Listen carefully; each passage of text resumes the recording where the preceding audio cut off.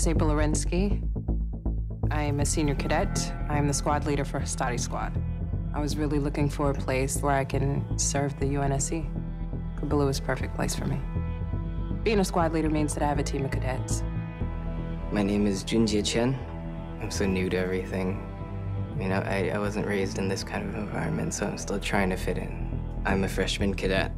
I'm Kyla Silva, and I'm a freshman cadet at Corbeil Academy of Military Science.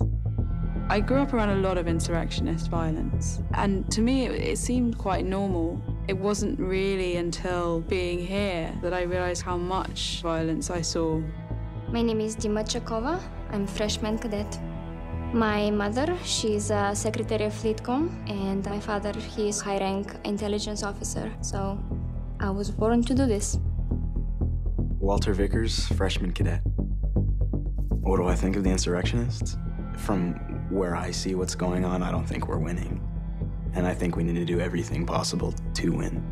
My name's Michael Sullivan, and I'm a freshman cadet. I really don't know what to believe. That's why I'm in school, I'm getting a better understanding of why we're fighting in this war.